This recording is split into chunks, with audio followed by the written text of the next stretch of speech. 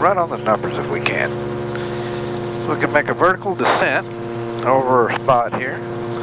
One of the advantages of the gyroplane, you can go back to essentially zero airspeed. You can even go backwards, but you can slow it quite slowly, do a vertical descent down. When you're sure you got your spot made, then you have to lower your nose. Leave yourself enough time to lower the nose and get down to the 2-0.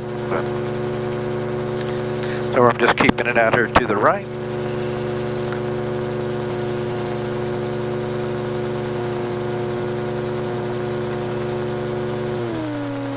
Pull the engine down a little more here.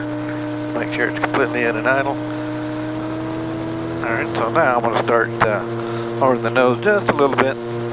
It's actually much faster to get back to 60 or so if you're at 30 to 40. So I'm just slowing it down to about 35, maintaining that, still doing quite a not a completely vertical descent, but quite a steep descent rate, using that to my advantage. So now I'm going to let my nose come down a little. We're going to let our airspeed come on up.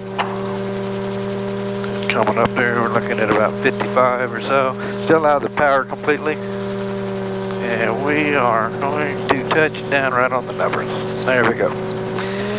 So again, you can land the gyro in quite a small spot. Matter of just 50 to 75 feet if you had to. So we're on the go again.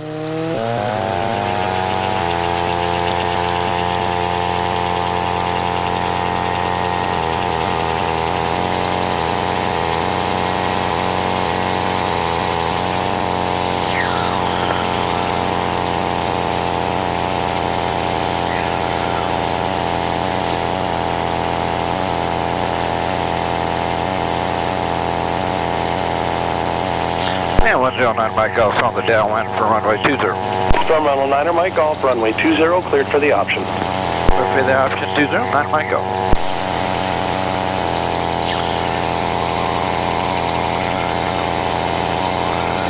Well, we'll try that again. So we're out here beside the runway. We're going to come all the way out of our power. And just kind of come around here. Going to keep our spot kind of out. That's about a 90-degree angle to us here for just a bit.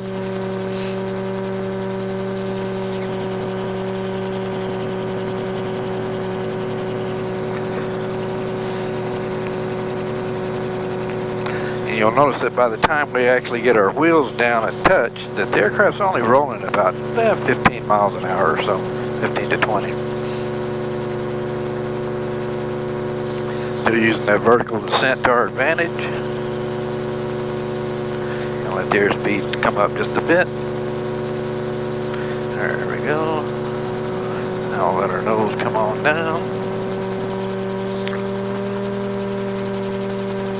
And here comes the 20, and we're there. A little ugly landing, but no, better run on the 20.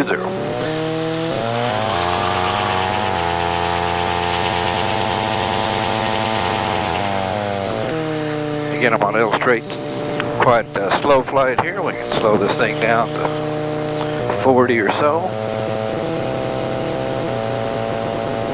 You notice that as I'm slowing down, I'm actually bringing power in. The most efficient airspeed for this particular gyroplane is right at 60 to 65. And to go slower than 60 is going to take increasing amounts of power. And to go faster than about 60 to 65 takes increasing amounts of power. So.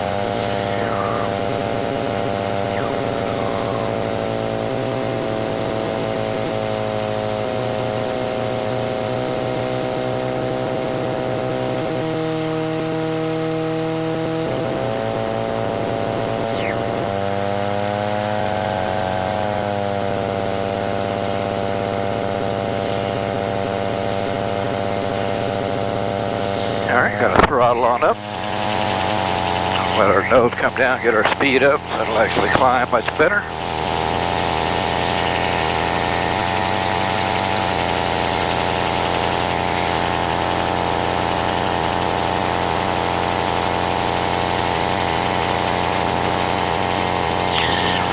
And 9 Mike Golf on the downwind for 20. Experimental 9er Mike Golf, runway 20, cleared for the option. Here's the option 20, 9 Mike Golf. So let's say I was to lose the engine essentially straight, right up straight over the 2-0 on 2-0. We can actually slow our airspeed down. We can even back up if we had to. We can do S-turns. Move their aircraft around quite well to get down to where we want to be here. So.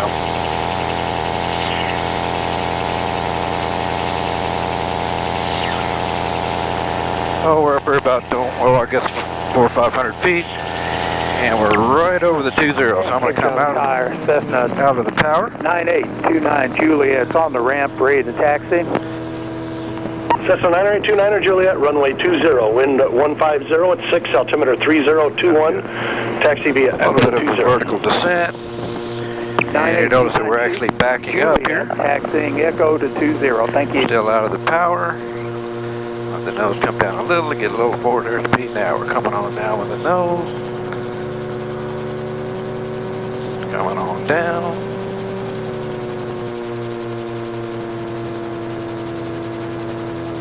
And there we are, right on the 2-0 again. And with 09 Mike Golf, like 180 back to Foxtrot and on to Mid-States, or on to Cape Cod. Approve back to Foxtrot.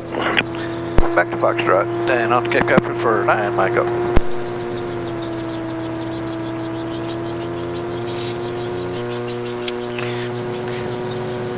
Alright, once we're on the ground, we trim it all the way forward, get our green trim light showing that the rotor disc is flat. And we got our wire on the stick to help hold the stick forward. And we're taxiing on down.